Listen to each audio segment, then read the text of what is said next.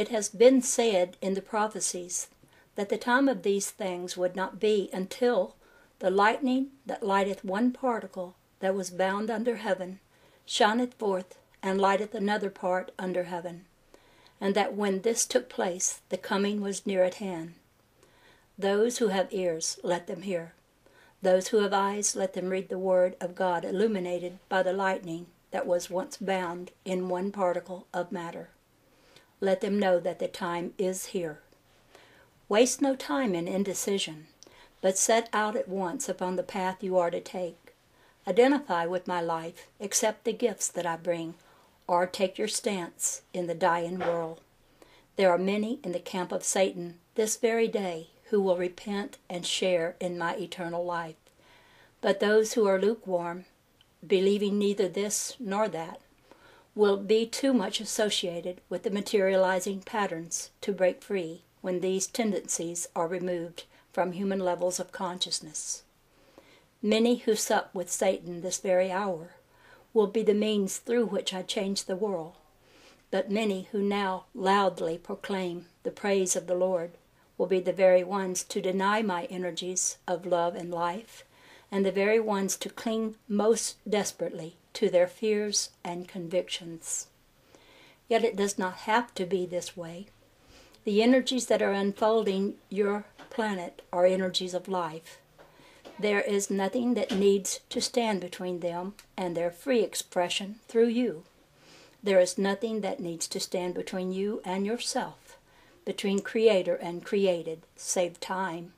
And if you will come now and take my hand, together we will banish it and become as one. The stewards that I left in ancient times to guide and look after your race, you disregarded and killed. So I came to you myself through Jesus of Nazareth.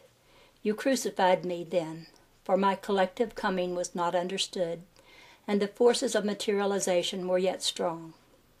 This time I come to you in might and glory. You shall not disregard me again, for it is written that the stone the builders rejected turned out to be the most important stone of all.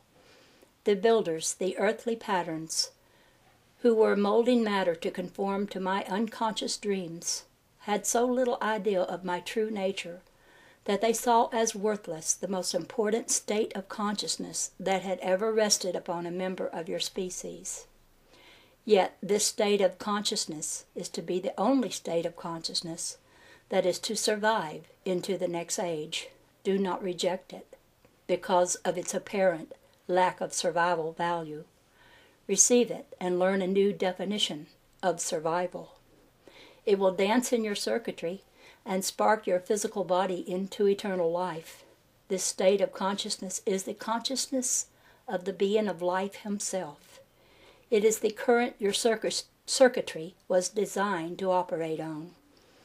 At this time in your history, you are like an electrical system that has just come off of the assembly line, but has yet to be plugged in. It will not be much longer, however. In truth, this generation will not pass away until it has come to pass. The momentum of my coming is as irreversible as the rising and setting of the sun.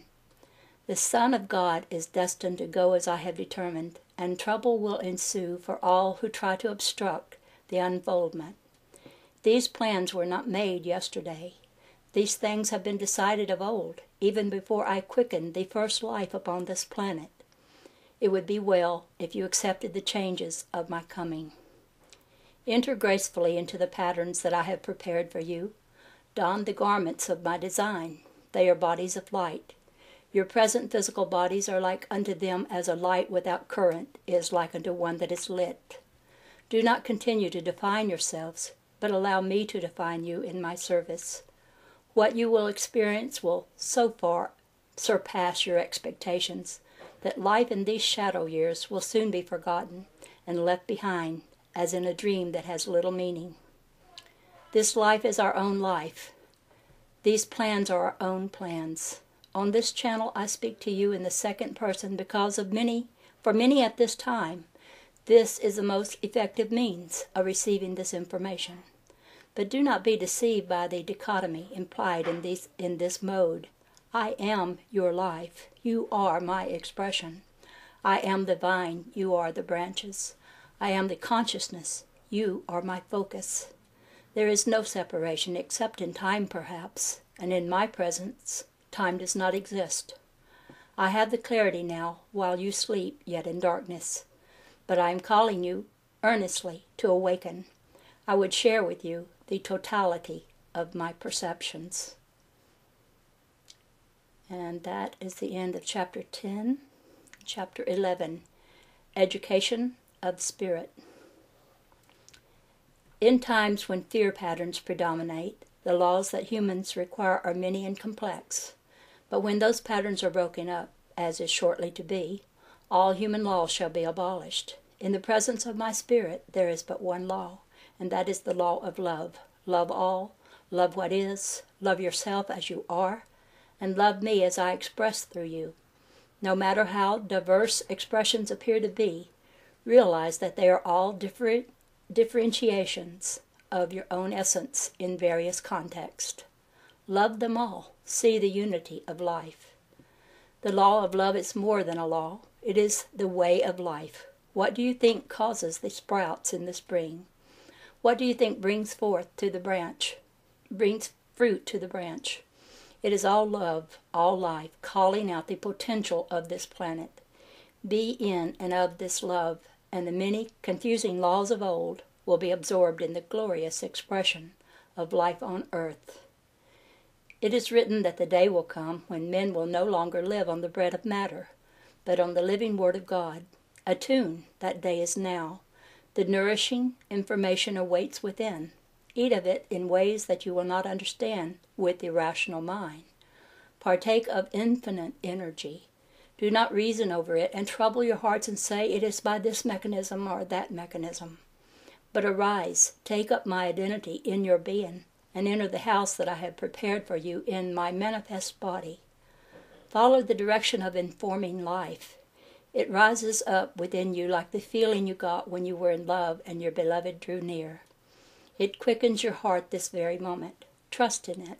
It will not lead you astray. Be impeccable in all that you do, however small a thing, and in that perfection express my fullness. On the hills of Galilee I taught you to cast out devils in my name. But this is a new age and a new generation. And to those of you who are to work with me in the preparation of this planet, I will say this as well. Cast out definitions in my name. For it is by definitions of a multitudinous kind that the spirit of life, bubbling so gently out of the earth, is held in the restraining halls of Satan. In the coming age, it is to be by my definitions alone that matter is informed. On vibrational channels of being, I am broadcasting these definitions even now. If you silence your thoughts and attune to your inner signals, you will begin to expand into my conceptions, into a new interpretation of reality. Find the doorway to this reality through your heart. Enter and be still. Find out what manner of being you are. I have been beaming my signals to you steadily ever since you first left the garden, but their message has been faint among the loud clamorings of your many words. Now with my approach, these signals are increasing in amplitude. Soon it will be they who drown out the many words. Turn into these signals and learn about yourselves. There is much that you have forgotten. If an acorn falls to the ground among many other acorns and becomes so involved with its relationship to the other acorns that it clings ever to its definition of itself as an acorn, then that acorn will never die as an acorn, and will never discover that it is, in God's definition, it is not an acorn, but a mighty oak.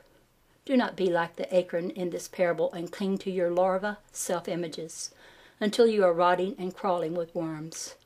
Release your childish conceptions and allow the Creator to define you in His terms.